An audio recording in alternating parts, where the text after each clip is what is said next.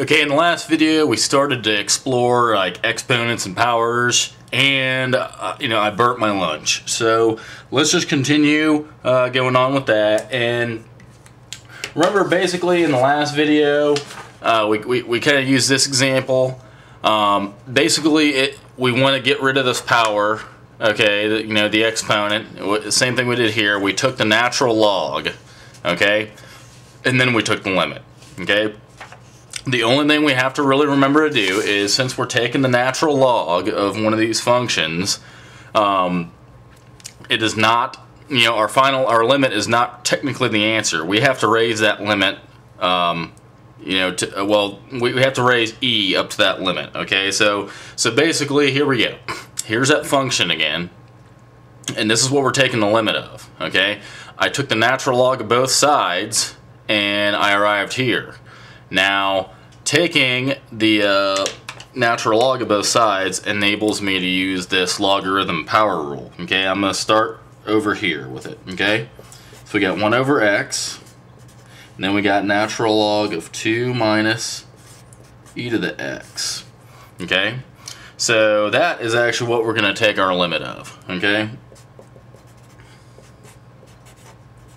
and in this case, what it was in. Was it infinity or 0? It was 0. I'm sorry. It's 0. Okay. So let's see here. Let's look for an indeterminate form. So the top will have what? This goes to 1. So we get natural log of 1 over 0, and that's indeterminate form. So now we're good. So now we kind of transformed from here down to this guy. Okay, so now all we have to do is we just have to differentiate the top and the bottom. So our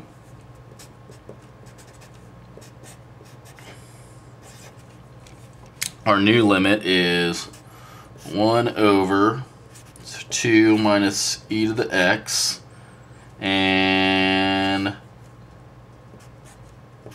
I guess we're going to go like that. I just took the derivative of this, used the chain rule, reciprocal of the inside, and then I took the derivative of the inside. Looks like the bottom just goes to 1, so I don't really even have to rewrite it. Okay, so I've got that right there.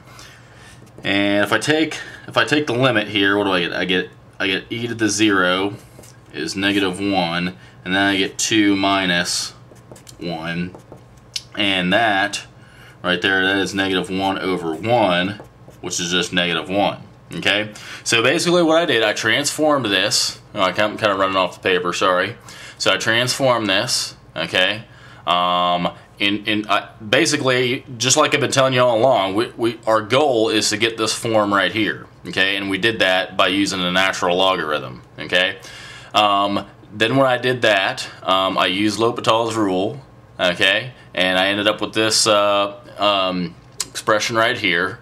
And now it's okay to go ahead and evaluate it, and I ended up with -1. -1 is not the answer, though. The answer is e to the -1. That's what the limit is. Okay.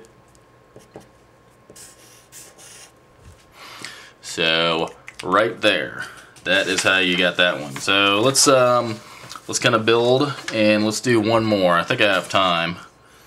And what are we gonna do? Let's go limit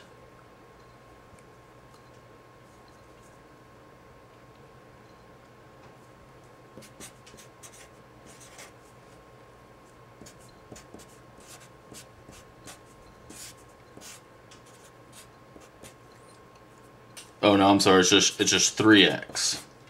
Okay, I copied that one down. Okay, so here we go. We got this guy right here, so let's just plug things in right away and see what happens. We plug infinity in. As this tends to infinity, this will actually turn to 0, so it looks like we'll have 1, and then 3x as it goes to infinity turns into infinity. Intuitively you'd think that, hey, it's just 1, but this is actually classified as an indeterminate form. Okay, so that means that may or may not be the answer. So what we're going to do, we're going to go ahead and we're gonna write the function out and take the log of both sides, and I'm just going to do it in one step. And I'm also I think I'm going to rewrite this just because I know we're going to have to take some derivatives. So I have an indeterminate form. It's okay to use L'Hopital's rule. However, this indeterminate form is a little different. I'm looking for this one or this one. Okay, these are the better of the two. So now that I've got that done, I can use my logarithm power rule. I can put this 3x in front of the natural log, like so, and then I can take the limit of it. Okay, so let's see here. I'm going to use a different pen, and just to save time, really, as x goes to infinity, what do I get? Well, it looks like I get infinity times natural log of 1, which is 0. Okay, well, that's also an indeterminate form. So next thing I want to do is I want to think about any way I may be able to rewrite that. And really, I can actually just do this. I mean, it's almost like cheating, really. I mean, that wasn't too bad at all. So now I get natural log of 1, which is 0, at 1 over infinity is basically what this goes into. So that also turns into 0. And this is the one I'm looking for. This is much more user-friendly. So now that that happened, I can go ahead and use L'Hopital's rule. I do derivative of the top, derivative of the bottom. And I'm actually just going to rewrite this just because it's a little easier to work with exponents than fractions. So I'm going to go, let's see, we're going to go 1 over, that's just the derivative of natural log. I'm not done yet. It looks like it's going to end up being negative 2x and negative 2. Kind of looks a little weird. Don't want to have to rewrite the whole thing again. And we're going to divide that by negative 1/3 x to the negative 2. Okay? So really this is equal to